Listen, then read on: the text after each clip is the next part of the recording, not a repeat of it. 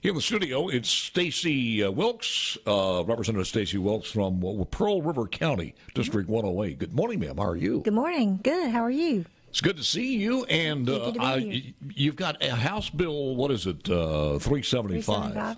Let's talk about that first up. Yeah. But what is 375? 375 is the free speech bill on college campuses, and I've championed that since I've been in the legislature. And we've seen some great changes actually on college campuses because of this bill. That hasn't passed in the past, but the colleges are making grounds because of the attention and things from this bill.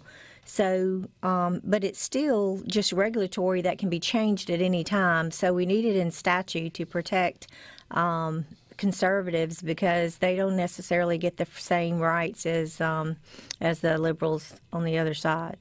We've seen that at numerous colleges across the country. Over and over. And it's happened here in the state of Mississippi, too, yeah. Absolutely. From not only the student body, but also the staff. Oh, absolutely. Absolutely. They're indoctrinating our kids with our own tax dollars, and the conservative students don't get to have the same speakers on, campus or have the same groups and things like that. So while I think it's wonderful that the colleges are moving in the right direction, without it being statutory, there's nothing to keep that there. They can change it at any time. Stacey, does this include the K through 12 as well, or is this just colleges? Colleges. I think there is actually a bill out there that is addressing some issues for K through 12 as well. Couldn't you do that through the amendment process? Just wrap it up in this bill, or do you think it's best be left alone? I think there's going to be a separate bill for that. Now, tell me exactly what the bill does. What are the consequences should they do this? Well, what this bill does is just says that you can't limit, free speech. Like Ole Miss had I think only 3 corners where they could speak, and so they removed those and things like that. But what this does is it speeds up the process because without this bill, it goes to the federal courts. So by the time a student challenges it and it gets to court, that student is graduated and gone. Yeah. So it speeds up the process by going to the state court, and also it's a lot less expensive. So it saves the school money and the students money if it does have to go to court. So, and if the colleges and universities if they're following free speech, the First Amendment right, and they're doing that, this shouldn't be a problem. Do you have some examples? And I know you're working on some examples, but are there a couple of examples that you could share with us? Well, we had the student in, I think it was Delta State, was that like a year or two ago?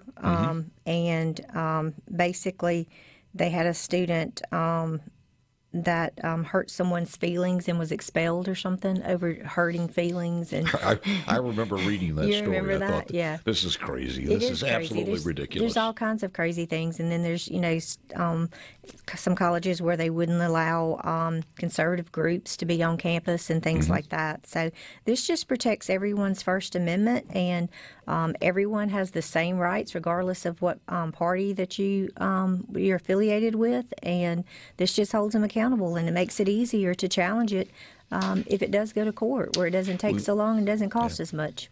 We've seen some incredible things from professors who have tenure, but the people who pay their salaries, the parents and the students themselves who pay the professors, they don't have tenure in this, and it's just crazy. It is crazy, and it's tenure's a real problem. It's a real problem when we're allowing them to indoctrinate our kids with our own money. So it's a real problem. Where is the bill now? What committee is it in? It went to Constitution. It's in Constitution, and the status of that, it hasn't come up for debate yet or floor vote yet? No, we haven't had a committee meeting yet, I should say. It was a busy day yesterday, wasn't it? It was a busy day. It was a good day yesterday. It was crazy, the things going on yesterday. First of all, let's take your thoughts on what happened as far as the personal income tax. We'll talk a little bit later to Trey Lamar, but your thoughts on that. I think it's great. Anytime that people have a decision on how to spend their dollars instead of the government, I think that's great. Do I think it's a perfect bill? No, but I think it's a very big step in the right direction. It also, we gave, I think it was a 30 or 35% reduction on car tags, which I know that's a huge issue in my district, and so that's a big win. And we did go up, I think, 1.5% on sales tax, but we did cut the grocery tax, which is where most people's big expenses are, and our retirees, so they won't be hurt. So I do wish we could have done it without any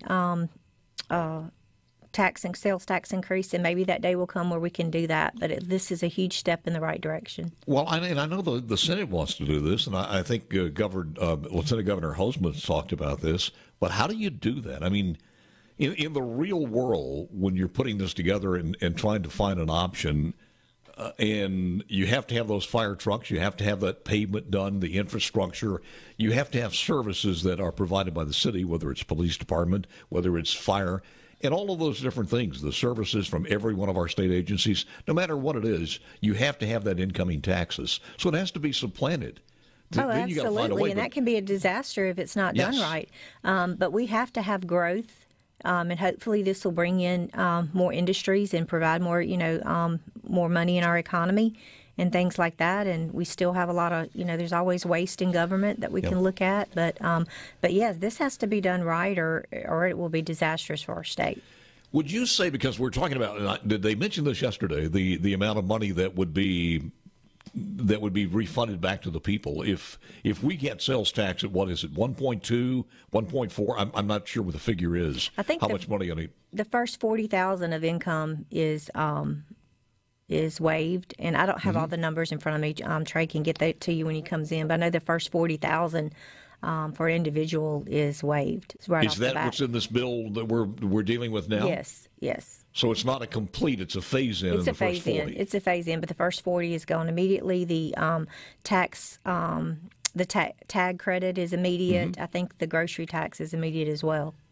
Now the grocery tax, of course, is 7%. It would be cut to what, 4.5 or 3.5? I think it was 3.5, but I'm not 3.5%. I'm not positive on that. That would be a tremendous savings. Oh, but absolutely. All of that money that you're not having taken out of your check, that the state takes out because you're working and they're taxing your labor, that's going to go back into the marketplace. Exactly.